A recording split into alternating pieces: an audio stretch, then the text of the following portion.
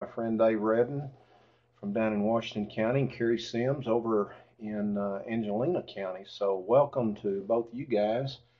And I guess we'll get started. And what I want to visit with you about is, uh, I guess we'll call it three basic considerations when we're thinking about managing either introduced forage pastures or even rangeland. So I hate to get out there onto Megan's turf, but in my world, it kind of all blends together, and a lot of our producers have both introduced and rangeland. So we'll start with those three aspects, and we'll kind of drill down a little deeper as we talk about each of those. So I want to first talk to you a little bit about where we stand statewide with the drought monitor map. And this was the most recent one that I could download off the USDA site. And you can see that, by and large, the state looks pretty good right now. But if you look under that yellow classification right there, it says currently we've got over 40%, almost 41% of the state is abnormally dry. And I think they're really sort of behind there because we've got some parts of the state that have not had much rain over the last 60, 70 days. We had a lot of rain through winter, early spring, up through the Memorial Day weekend, and some people, certainly in the Blanco River Basin, would say that we had too much. But since that time, it has sort of dried up and it got hot, got dry, and so a lot of our pastures, whether they're rangeland or introduced forage pastures, are not looking real good right now.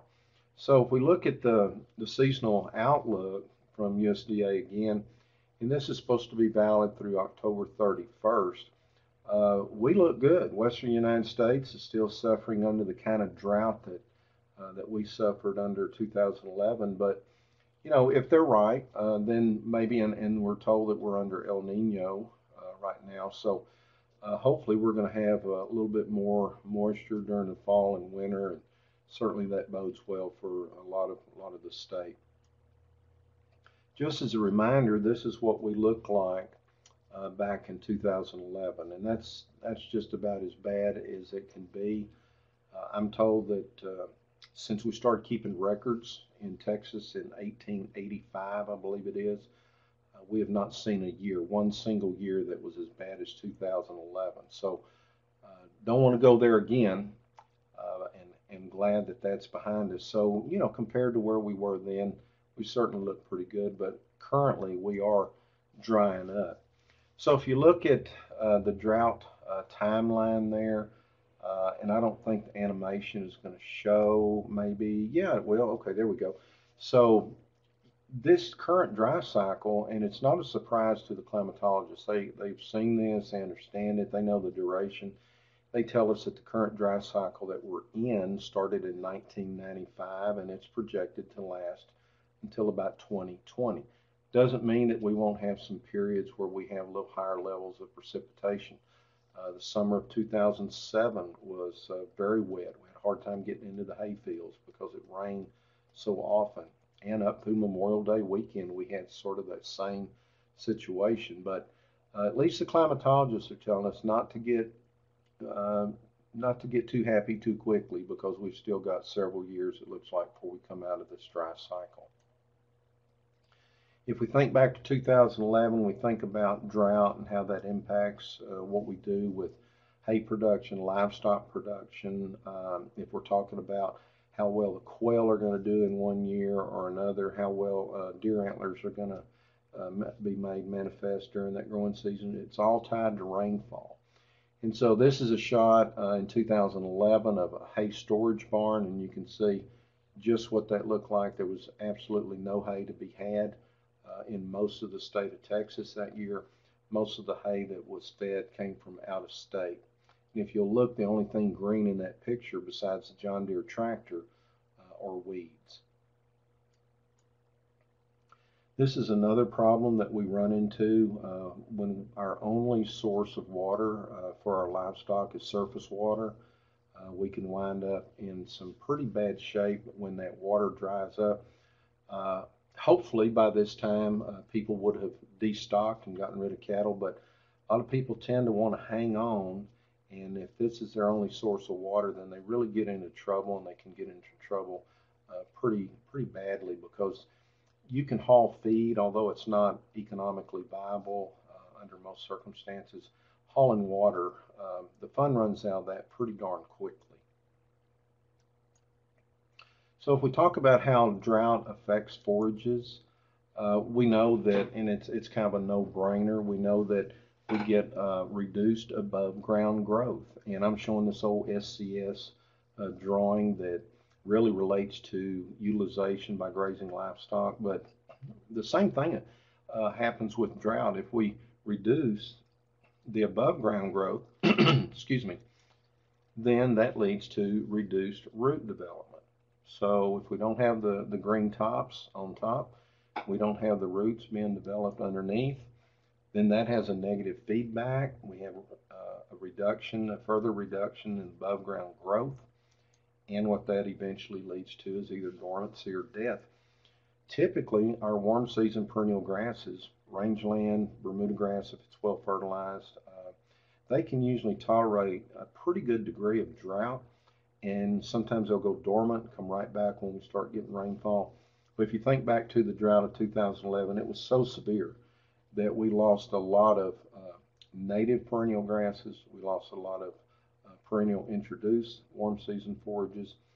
We were even killing redberry juniper out on the plateau. So it was a devastating drought. And so that's kind of a no-brainer. But another look at how drought impacts root production, and I think that top plant is the most vivid. You can see that under normal conditions, we've got a lot more root growth, a lot more root production, because we've got more tops, more photosynthetic material, leading to the formation of more roots. Under the drought scenario, we don't have near as much in the way of root production. Of course, again, if we don't have the roots, we can't exploit the soil profile looking for moisture and nutrients. So again, has that negative feedback back to the top of the plant.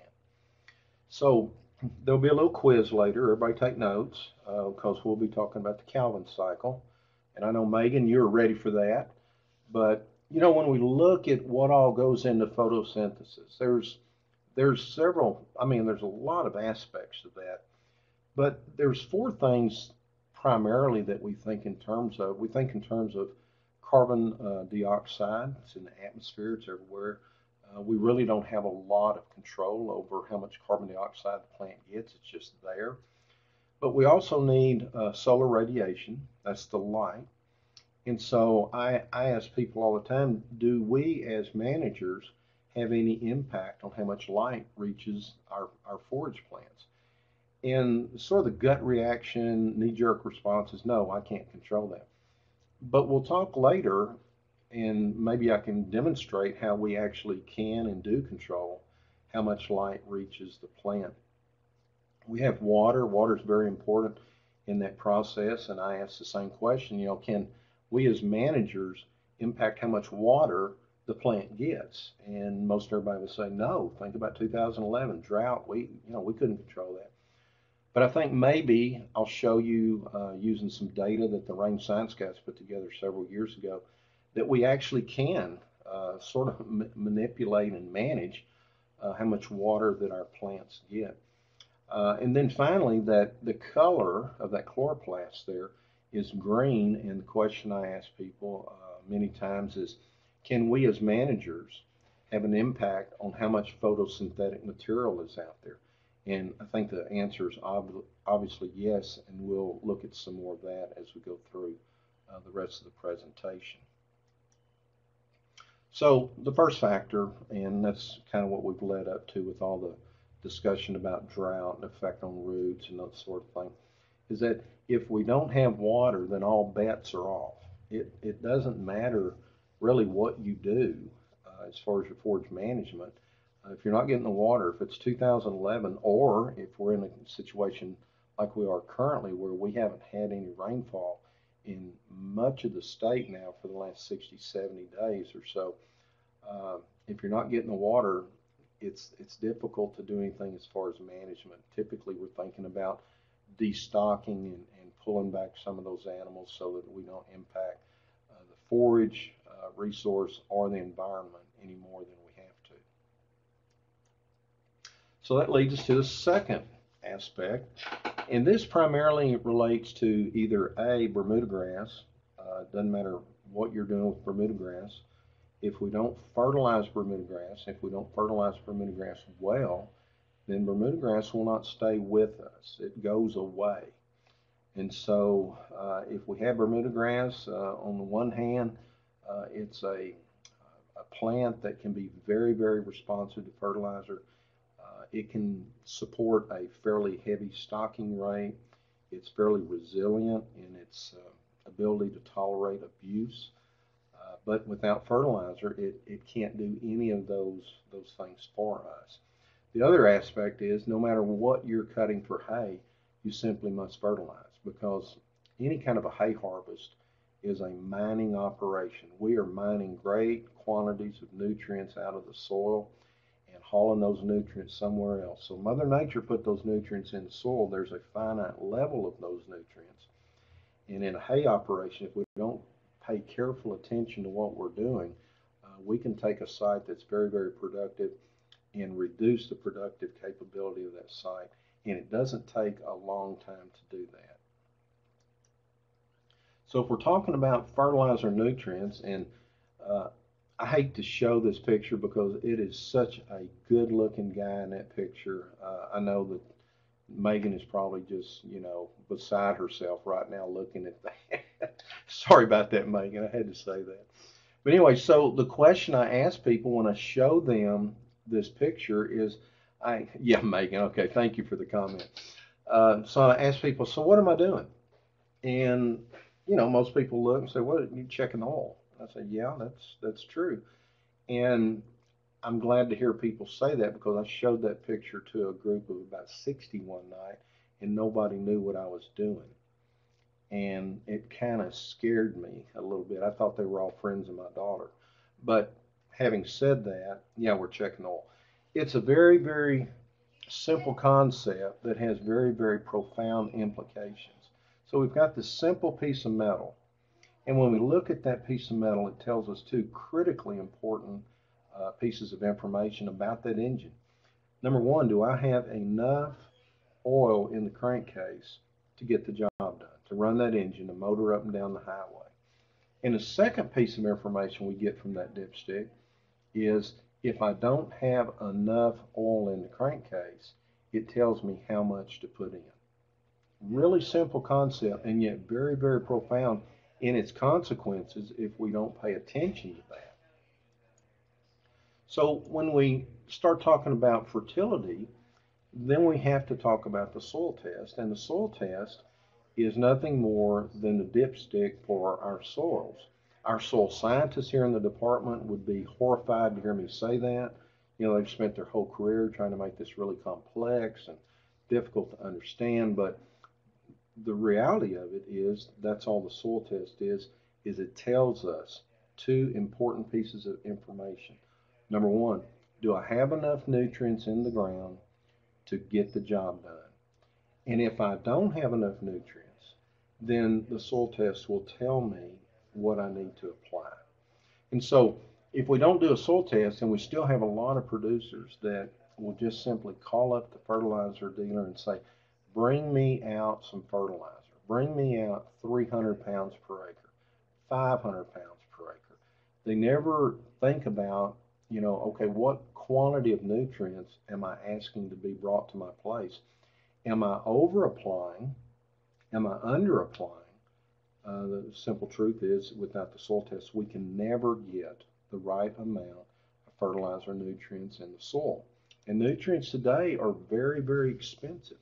One of the things that we look at with Bermuda grass is we think in terms of water use efficiency. So if I don't fertilize my Bermuda grass hay meadow, if I don't fertilize it right, then it takes a whole lot more moisture, whole lot more water in the soil to produce a ton of Bermuda grass, versus if I fertilize it like it should be, which for each of our hay harvests, we'll think in terms of 100 pounds of nitrogen being applied for every cutting.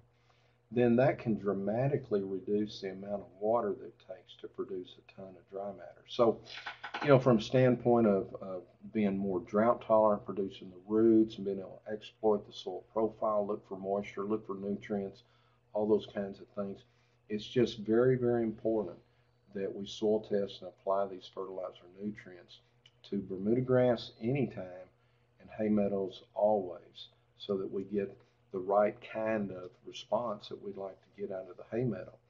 Now, a lot of people have looked at the cost of fertilizer over the last several years and decided that maybe they didn't want to be in a production system that required a lot of fertilizer inputs, and that's okay. I mean, right now calves are selling for enough that we can actually justify the cost of fertilizer in these production systems, but there will be a time when calf prices won't be able to support that again. And so a lot of people have looked at, from Interstate 45 all the way to the Atlantic seaboard, a lot of people have decided to quit fighting Bahia grass and use that. And for grazing and or hay production, if you fertilize it, it can make a fairly good hay crop for you.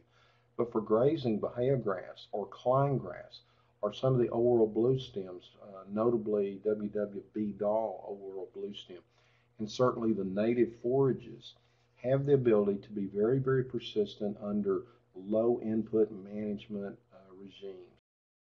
And so for just grazing, a lot of these other forages can and will work very well in production system for livestock. And then there's this whole move of native prairie restoration. We've got a lot of people that are interested in coming out of introduced forages that were not native to Texas, and they're more interested in restoring these native prairies. And there's a lot of interest in that. There's a lot of people engaged in that. And so one of the main reasons that people are looking at that is to improve wildlife habitat. We can never recreate the prairie like it was. But the thing is that the more plant species diversity we have, likely the more wildlife species diversities we're also going to have at that site. And one of the big drivers of this right now is the northern bobwhite. There's a lot of people that are interested, and I've asked them, are you interested in bringing back huntable populations? And they tell me no. We just want to hear them. We grew up hearing those bobwhites calling in the spring, and we'd like to be able to hear them again, and we don't hear them. So a lot of interest in going back to native forages. And so, Pete, I don't know how you want to handle this. You were going to kind of poll the audience a little bit, so I'll turn that over to you for a moment. There should be a poll pop up on the screen. Just vote. The question is there, and then just vote to your answer or multiple answers.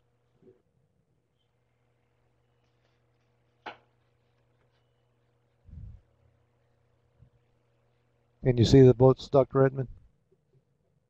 Yeah, I'm looking at it. It's pretty interesting seeing how the tally is coming in there. And some were paying attention and some not as much.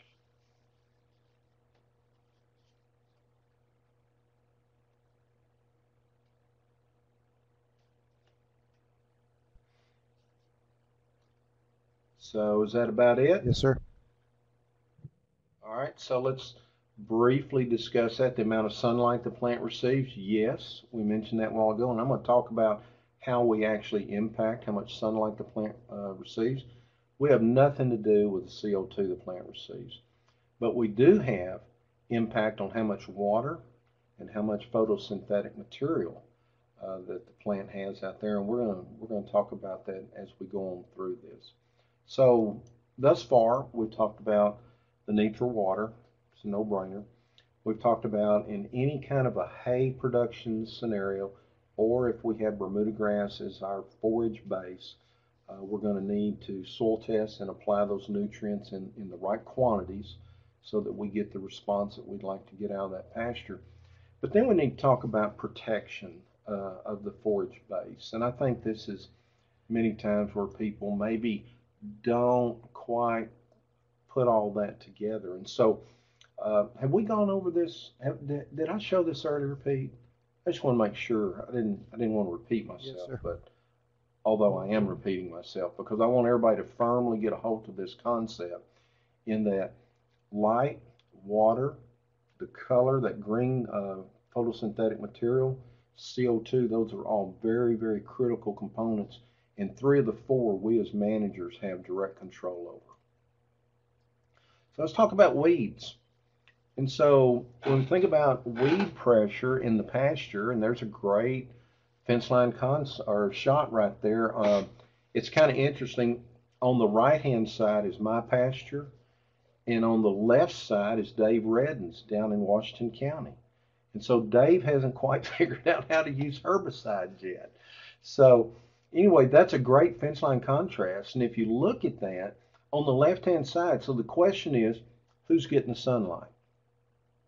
And the answer is obviously the weeds. It's not the grass underneath. The grass underneath has this canopy of weeds on top. The weeds are acting like umbrellas. They're catching all the sunlight or most of the sunlight. And so we actually do impact how much sunlight reaches our forage base by looking at the amount of weed and or brush that we allow to take over a pasture. So if we let the left-hand side become the norm for us, we're no longer in the grass growing business. We're actually in the broadleaf weed growing condition or situation. And if that is part of what you're trying to accomplish, let's say that all that woolly croton right there in the lower part of that photo, if you're trying to manage for woolly croton so that you can then charge people $200 a day to come out from Dallas or Houston or somewhere to hunt doves, that's a totally different goal. But if our goal is to grow grass, manage pastures, run livestock, then we can't tolerate that kind of weed pressure. And so when we have that canopy on top, we're not allowing the sunlight, the solar radiation that's so critical for photosynthesis, to get down to our forage plants like we need for that sunlight to do. If you look at what it costs to control those weeds, a lot of people like to shred. I almost cannot even utter the words because shredding costs us more money. Not only does it cost us more money, but it really doesn't control the weeds. I often ask people, so if you have ever mowed a field full of goat weed, raise your hand. Most hands in the audience will go up. And I always follow up and ask them, say, okay, so what did the field look like in 2 to 3 weeks? And they said, well, it looks like a field full of goat weed. And so the question is, how much real control did I achieve by mowing? I don't. I don't do any control hardly at all. If we're in a drought situation, we've got that weed canopy, and I showed you one of those early photos, that empty hay barn, how the only thing green in the pasture was the weeds. Weeds can tolerate drought very well. They can thrive during drought. And if you've got a big weed canopy out there and it's real droughty, you may be forced to mow and keep that canopy knocked off so that there's some sunlight getting down to your grass so that the weeds are not transpiring and using up all the moisture, the limited moisture that's in that site.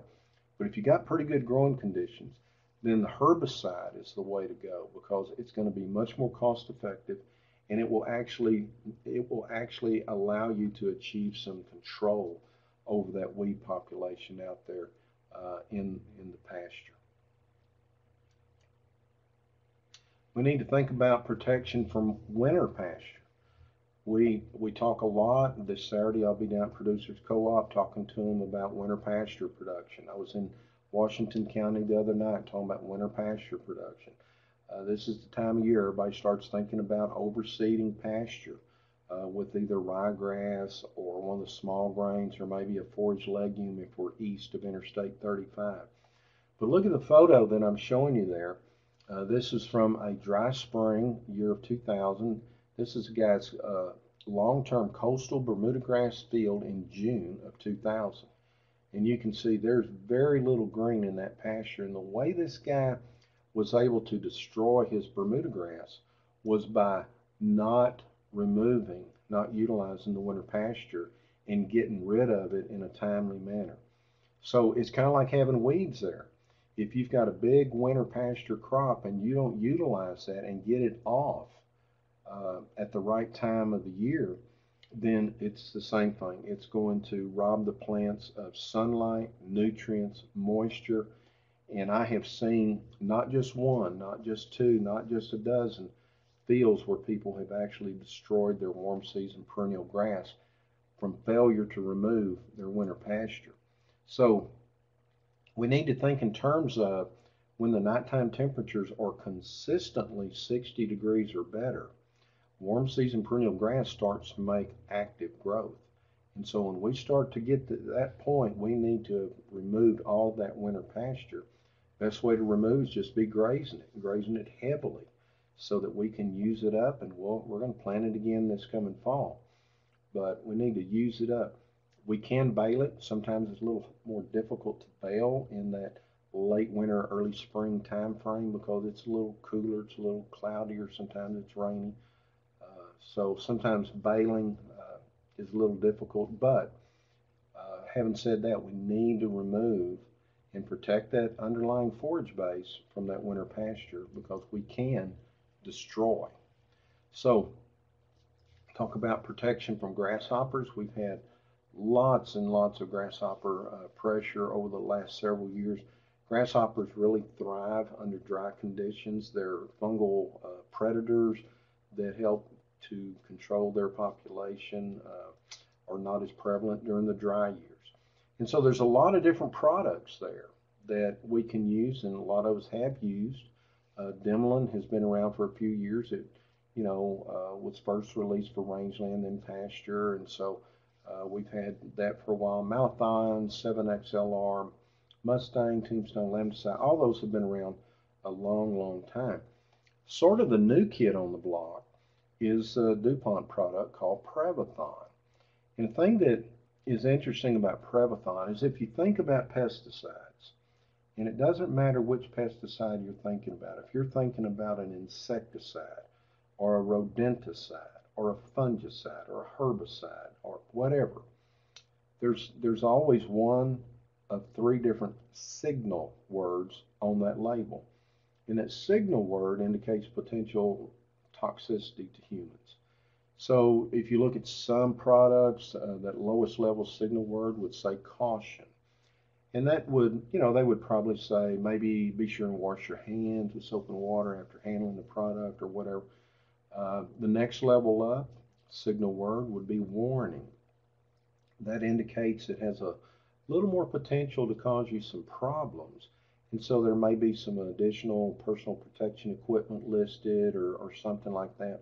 But then we get to these higher level signal word, and it's called danger. And so we really have to be careful with some of those products because, as in the case of, say, Raid ant and roach spray that you may have under the kitchen sink at the house, that can be very, very toxic, very lethal for humans. And so when you look at Prevathon, Prevathon's the first pesticide not to require a signal word on its label. So it's extremely safe for humans, for livestock, whatever it might be, pets. I'm told that although it's devastating on grasshoppers, it does not impact pollinators like bees and those kinds of things. So that's good news for them. The other thing about Prevathon is it has some pretty good residual activity out there in the field. And I'll show you a data slide here in just a little bit. It had a great video, but it wouldn't play in Adobe Connect, so I'm not going to try to show that. But the data indicates that we have seen some really good residual as long as 4 weeks after application. And Roy Parker, the retired entomologist from Corpus Christi, saw impacts even as far as 8 weeks after application. So will the label guarantee you 8 weeks? No. But can you expect some pretty good residual? The answer is yes. And why that's important is, let's say today you go out and you treat a field full of grasshoppers with lambda-ci, and every grasshopper that you touch with that lambda-ci droplet is going to die. But tomorrow it doesn't have any impact. So if the grasshoppers from your neighbor's place tomorrow decide to move into your place, you haven't accomplished a lot. You killed all the ones that were in your field, but you didn't have any impact on the others that are going to move in. So Prevathon can help provide some additional protection for that forage.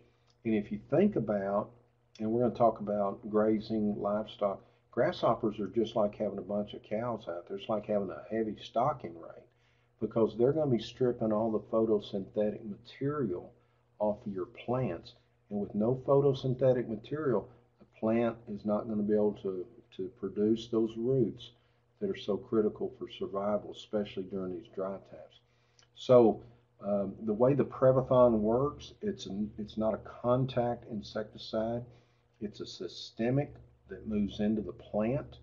And when the grasshopper takes a bite of the plant, this Prevathon freezes up their jaw muscles. They're unable to feed. The damage is stopped immediately, and then they starve to death over the next few days. So, when you start looking, products like malathion that has grazing restrictions and blah, blah, blah. Okay, or the safety of the humans who may consume the grazing animal. Yeah, it's all about the animal. It's about the animal. And the malathion is really, it's pretty darn safe. And so Stephen was asking that question, is it about, the animal or is it about somebody that may consume later? And so not familiar with the residue studies that they've done on that, but I suspect it's just because of the animal that's going to be in there grazing.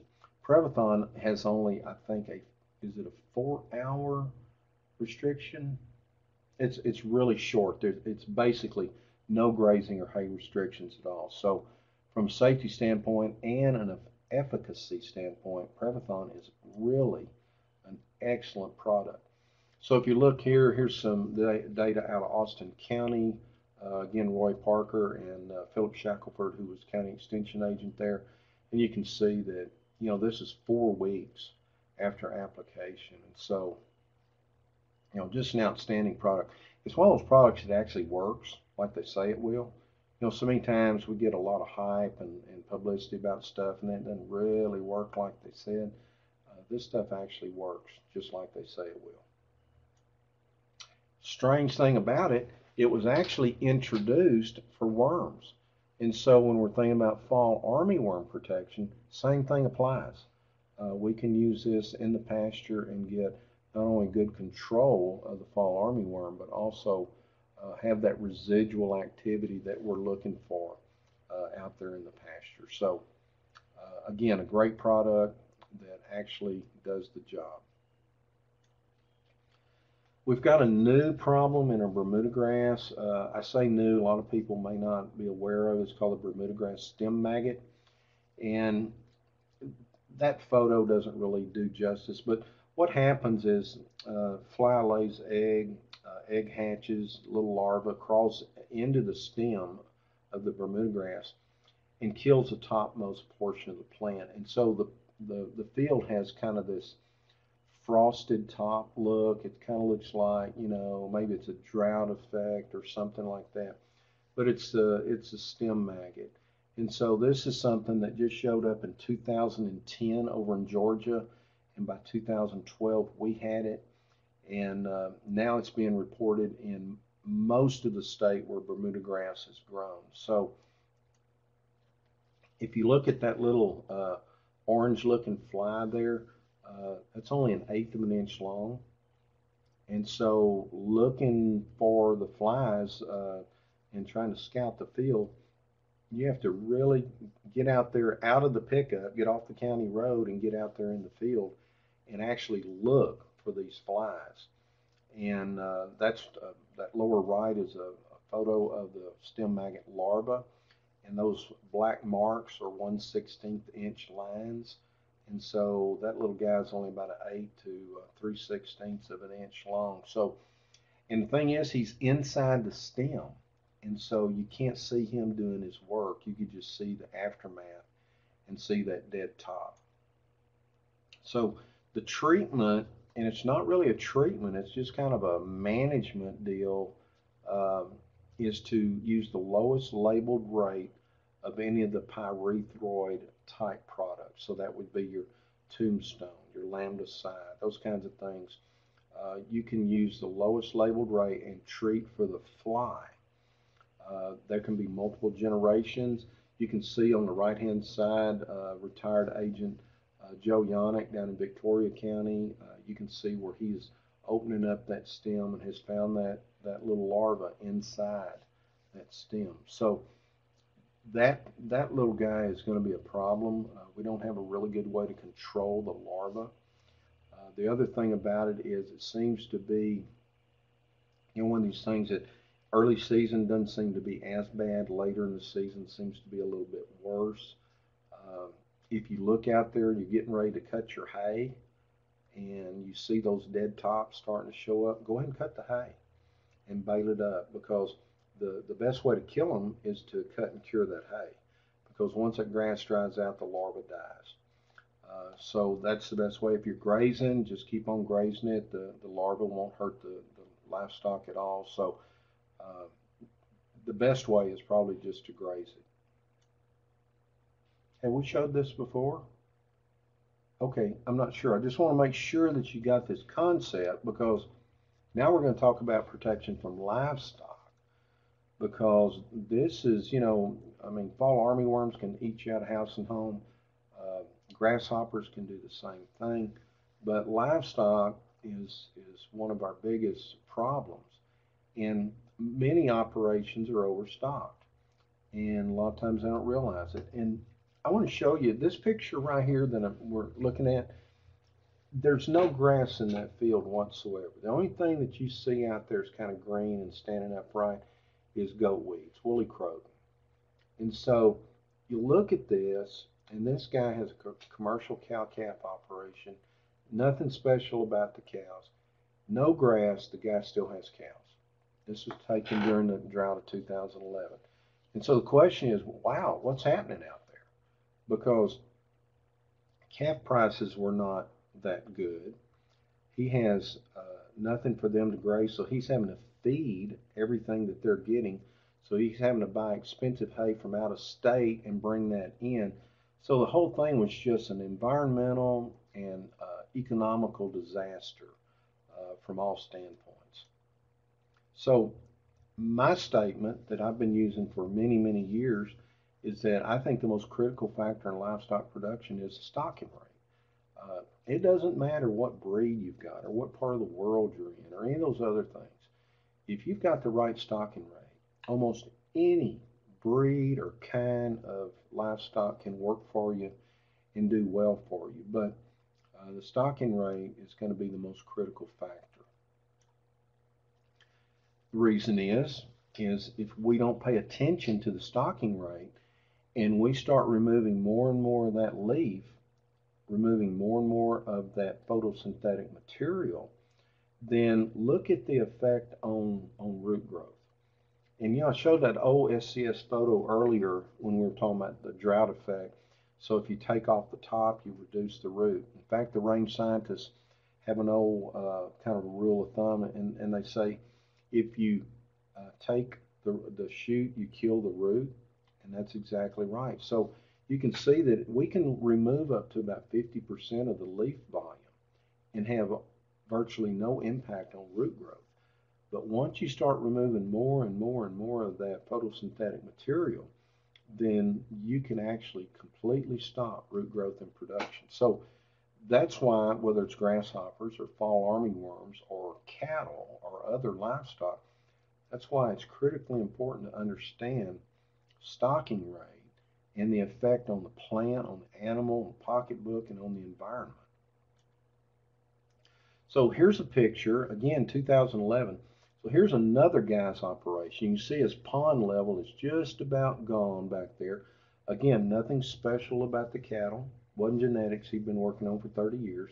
People that had that situation sent those cattle to Montana and other states where there was grass. But this fellow's hanging on, and it sort of indicates a type of grazing management philosophy, kind of a mindset on what he's thinking. And what he's thinking is he's wanting to use up every blade of grass that may possibly survive and get elevated and let the cattle come and take that. Nothing green in that picture. other than the leaves on the trees and weeds, bitter sneezeweed out there. Same day, same highway, same side of the highway, but about 2 miles up the road. Now here's a different guy with a totally different mindset, because you can look. So number one, we can identify that's Bermuda grass, and we can probably figure that it's been fertilized because it still has some green in it, despite how bad the drought situation was in this part of the state at that time. You can also look and see that he doesn't have any weeds in his pasture, and that tells me that he's also very interested in managing his weed population. So there's not weeds out there getting the moisture, the very limited moisture. Weeds are not out there getting the sunlight. Weeds are not out there getting the nutrients. This guy has nothing but Bermuda grass, and he has not grazed it to the ground. Two totally different mindsets, two totally different approaches. And so when we think about those two type of guys, and so imagine two guys sitting in a coffee shop one morning, and there's a big rainfall event the night before. And so this one guy says, "Man, that was a great rain we had last night." And said, "I emptied 3 inches out of my rain gauge this morning." And the other guy says, "Boy, I did too. I had the same 3 inches." Question is, if they have those two opposite grazing management philosophies, who really got the effective 3 inch rain? The guy that had no grass in the pasture, or the guy that had grass in the pasture? Well, the rain science folks went out and actually determined that by obtaining some data one year. And so in January, and I'm told it was January 1, they went out and they sampled pastures, different people's pastures, to see how much residue, how much remaining forage was in this pasture on January 1. And so this one fella, the first one that we've highlighted there, had 100 pounds of dry matter per acre. That is virtually nothing left in the pasture. It looks like the first fella that we looked at a while ago, where there's no grass, only some weeds. All right, so the question is, a lot of times people say, well, what difference does it make? I mean, this is January. Grass is not growing. It's dormant. That's exactly right. But the amount of grass that's remaining in the pasture indicates this particular individual's grazing management philosophy or his mindset. And this particular individual tried to use every blade of grass that Mother Nature provided. Now, he received about 17 inches of rain that year, and for the total growing season, he grew 1,800 pounds of grass.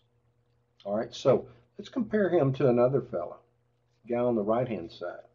This guy had 1,500 pounds of forage in his pasture on January 1. And during the growing season, he only received about half as much rainfall. And yet he was able to produce almost 4,000 pounds of dry matter. So it's a riddle. And I ask people, how do you explain this riddle? How can I grow over twice as much grass with half as much water?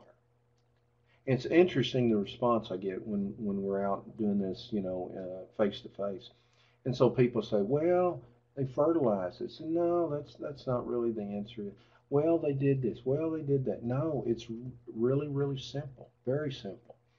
The guy on the right-hand side made his property a sponge. So he had limited rainfall that year, but it didn't all run off the side into the creek and into a reservoir and then finally down to the Gulf of Mexico. This guy had enough grass remaining in his pasture that what limited amount of rainfall he got, he slowed the overland flow velocity. He allowed that water to infiltrate into his soil. And he might not have only received but about 50% of that other fella's, but what he received, he got to keep and use. The other guy got almost twice as much rainfall, but because he didn't have any grass in the pasture, that water didn't stay in his pasture. It ran off the side into a creek, into a gully, somewhere else. He didn't get to use that water. It's a simple concept. And yet it's really hard to try to sell this idea that less is more when we're talking to a lot of producers. This is kind of what 100 pounds of dry matter per acre looks like. Virtually nothing on the ground. And look at how much bare soil is exposed. And so if we have a situation like this because we're overstocked, then that starts to lead to a lot of soil erosion. And one of the purposes of keeping enough grass in the pasture is to protect the soil resource. Because once you start losing that soil resource, there's not any reclaiming that. In fact, if you think about if you've got bare soil, and the lower right hand photo there, it shows a crust. Everybody's familiar with what a crust on the soil looks like. But did you ever stop to think that the crust on the soil only forms on a bare soil? See, if we've got the soil covered up with grass, it's like a bunch of little umbrellas out there, and it protects the soil from the effects of this raindrop impact. Because when the raindrop impacts that bare soil, you might have good soil structure, good particle size, but when the raindrop hits that soil, it takes those larger particles and blows them up, disintegrates them into these little tiny pieces that then seal the surface. That's what the crust is the sealing of that surface. Imagine how that impacts the rest of the rain that's coming. It's going to just run off the top, just like on a tabletop or something. And so we tell people it takes maybe up to 1,000 years to produce an inch of topsoil. But then I ask them, well, maybe topsoil's not important. What do you think? Is topsoil important for forage production? And so then I show them this picture, and you can see where that plant that guy's looking at, and it's pedestaled, and so you can see how much topsoil has been eroded from that particular site. Okay, but then we say, okay, how important is topsoil? Look what's growing around on the subsoil. Nothing. Now eventually things will start to grow there, and it'll heal up in about 12 to 15,000 years. But because of mismanagement here, because we didn't leave grass in the pasture, because we didn't protect the soil from raindrop impact and overland flow and loss of soil due to erosion, water erosion, and it could be wind erosion too, this is what we wind up with. And that site will never be as productive as it once was for the people that first came and settled that country. But without adequate ground cover, besides losing topsoil, besides losing your water that you'd like to capture, you can lose your fertilizer nutrients. You can lose organic matter. Well, is that even important? Well, of course it is. And we can lose pesticides all going down into the water. We don't want any of these things to go into the water. But if we don't have adequate ground cover in the pasture, all of these things are going to wind up going into our water bodies and waterways in the state. So if we've got a bunch of water running off the field, one of the other issues that we run into is bacteria. And we're going around the state doing these Lone Star Healthy Stream programs and trying to alert producers, especially livestock producers, about the problems with bacteria. So we've got EPA and we've got the Clean Water Act, and that is a very pervasive federal statute because it affects all of us. And it comes into Texas through TCEQ, and they go around and sample about 1,200 water bodies, and every 2 years they got to do that. Got to return in a report to EPA. And the problem with this report is if any of your water bodies fail their designated use standard, they go on what's called a 303D list. And now we start to set in motion potential regulatory impacts in that watershed. Because once you're on the 303D list, you've got a certain amount of time to clean that water body up and restore it to its designated use standard, or it becomes regulatory. You can do it voluntarily at first or regulatory. Of the 1,200 water bodies that are routinely sampled, 600 of them fail. 300 of those are for bacteria. It's the #1 cause of water body impairment in the state of Texas. And so a lot of our producers are not aware that these things are taking place, these things are going on, and in the rural communities, that if they find a water body that's has bacteria in it, the first people they point their finger at are the livestock producers. Now, livestock do contribute, but so do wildlife in a big way, and there's nothing we can do about the wildlife part of it. But we can stay out of trouble by just keeping grass in the pasture. So if you look at the bacteria impairments there on that top left-hand map, almost all of them, I mean, they're virtually all in the eastern half of the state because that's where the water is. It's where the creeks, the rivers, the reservoirs are. And so we've got problems and lots of them, and we've got a lot of water bodies that are going to have to be cleaned up. But if we keep grass in the pasture, then we can feel certain that we are not contributing to the problem. We're actually helping to protect the water bodies by doing the right thing. And by doing the right thing, when we're protecting the soil with with keeping enough forage residue in the pasture, then what we do is we protect and enhance forage persistence and performance and vigor. We enhance animal performance and production. We enhance our pocketbook performance, and we also help protect the environment. So, in summary, what we'll say is that for range and pasture health considerations, water's number one. It's usually the first limiting factor to forage production.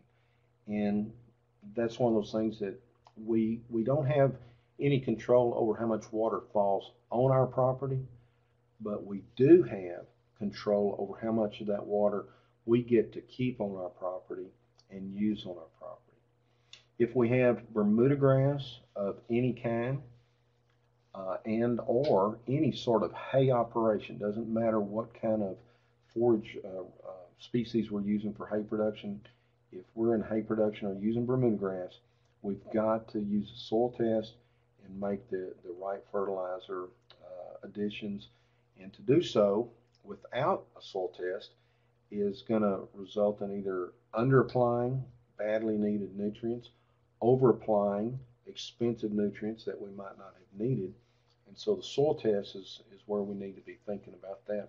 And then we need to think about protection of our forage base. And that's protection from weeds, from winter pasture, from insects, and from grazing livestock. And so, again, maintaining the right amount of forage out there, that means using the right stocking rate.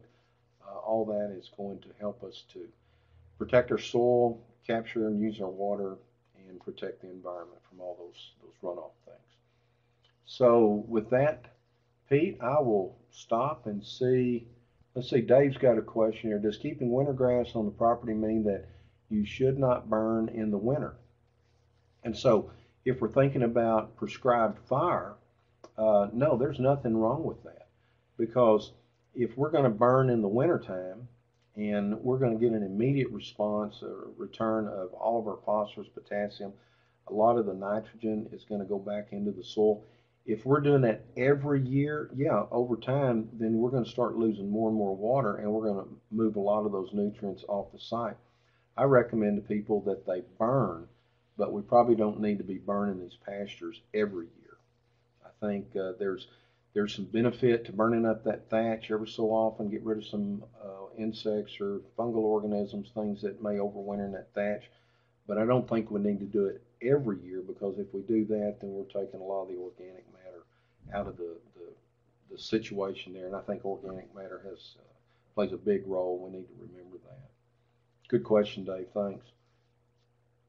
Anything else? It looks like Gerald's typing another question.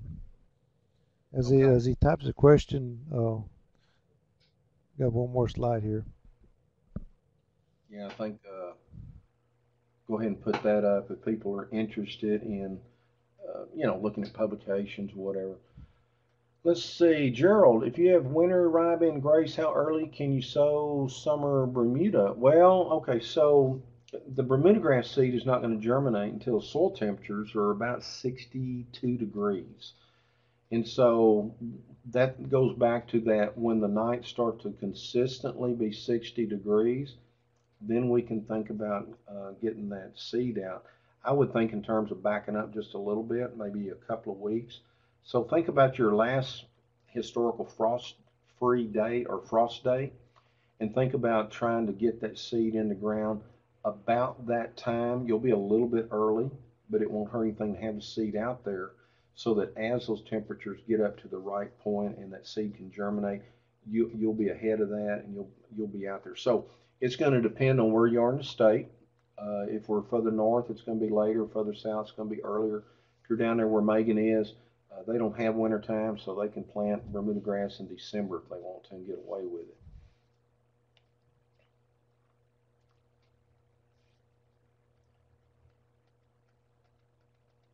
See, Megan is typing something. She's going to correct me now.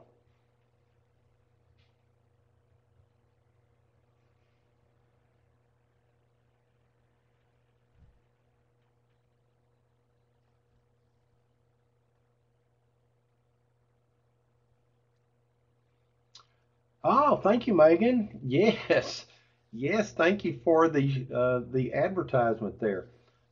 Yeah, ladies, we've got a conference just for ladies. It's going to be in Fredericksburg, October 5th and 6th. Megan is going to be playing a big role in that, as is her counterpart in San Angelo, Morgan Russell. We're going to have some really cool lady ranchers, ladies that are involved in estate planning and financing, and it's about women. There's more and more ladies getting control of and managing properties, and so we thought maybe we needed a conference just to address their needs. So, yeah, if you're interested in that, there's a link Megan has put in there. So, thanks, Megan. I appreciate you bringing that up.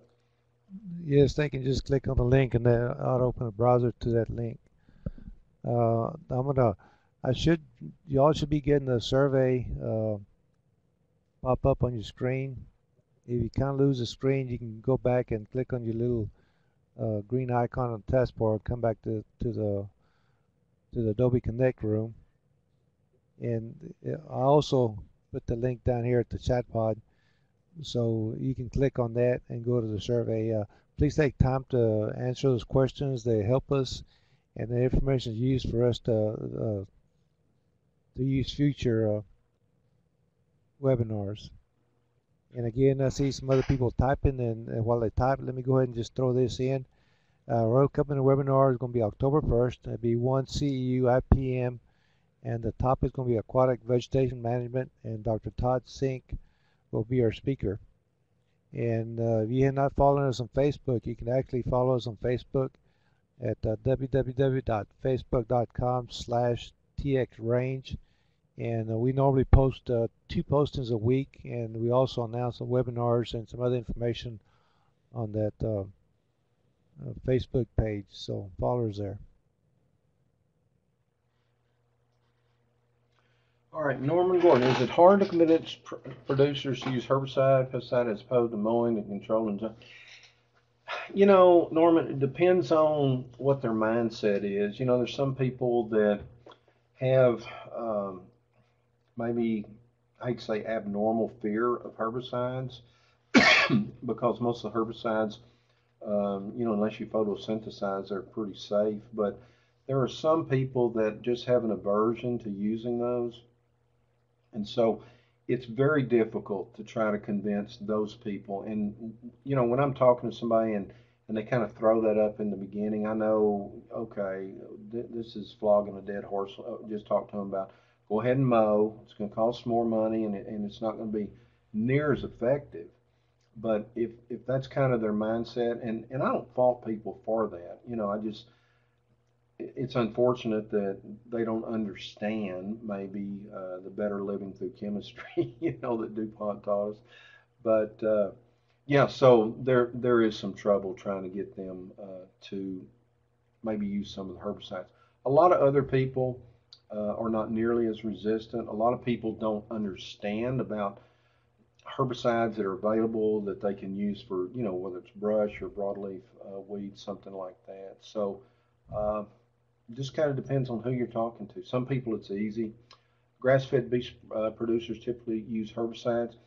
Yes and no. It depends on Organic is not, okay? So if you're trying to produce beef organically, if you get into grass-fed, natural, those kinds of things, there's not near the limitations on production. Typically, grass-fed, you've got to, and if you look, there's different grass-fed organizations, and so you go to one of those organizations and you look at what their requirements are. And basically, it's on grass-fed, they got to be on grass. You know, they either have to be in the pasture or being fed hay or something like that, and that's typically about the only limitation. Sometimes you'll run to where, like on natural, for example, you can't use hormones, can't use antibiotics, those kinds of things. But grass fed is pretty open. You know, you can use a lot of our traditional tools.